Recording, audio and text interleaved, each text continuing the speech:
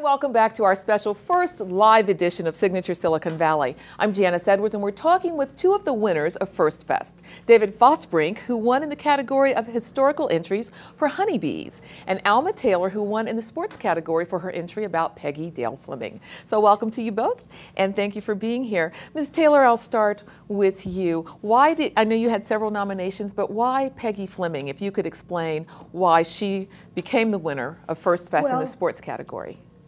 Being that most of the famous ice skaters trained in San Jose, I thought, well, probably there would be at least one that was born here. So, as we all do, we go to the internet, which is a wonderful invention. And what came up on the screen but Peggy Fleming? And so there's pages and pages you could read, but I chose a few paragraphs and sent that in so that she was the winner for the sports category. Yes, and congratulations to you.